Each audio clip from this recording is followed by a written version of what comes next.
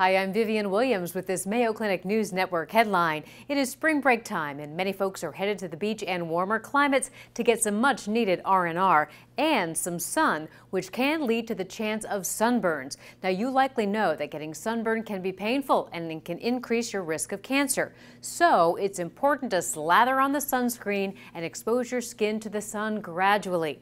But with all the different products out there, how do you know what number SPF to use? 15, 30, 50 plus? Mayo Clinic dermatologist Dr. Don Davis has recommendations. If you'd like a little bit of sun exposure as you go on spring break, then what you can do is start off with an SPF 30 or an SPF 50 plus bottle. Apply that for the first couple of days you're there, and then gradually back down to an SPF 30 or 15. But Dr. Davis reminds us the sun is actually toxic to the skin, and sun exposure is linked to skin cancer. So use that sunscreen and remember to reapply it every 2 hours and after you sweat or swim. And kids under 6 months should stay out of the sun, period.